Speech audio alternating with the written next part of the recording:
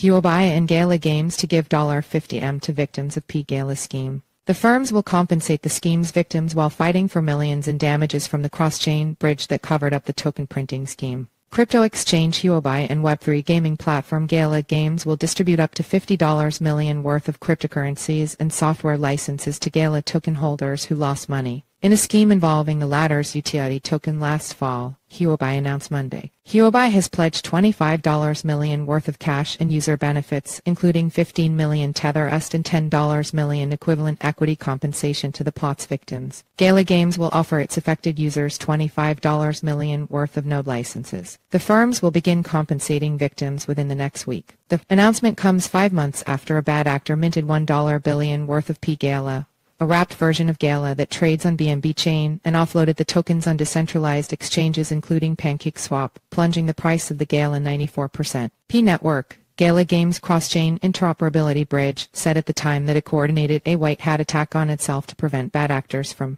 absconding with users' money. User refunds are just one measure Huobi and Gala Games are taking to address the fallout of the pGala scheme. In March, the gaming network filed a lawsuit seeking $27.07 million in damages and compensation from PNetwork. Huobi said Monday that it has joined the suit to recover losses, defend its reputation, and the interests of its users.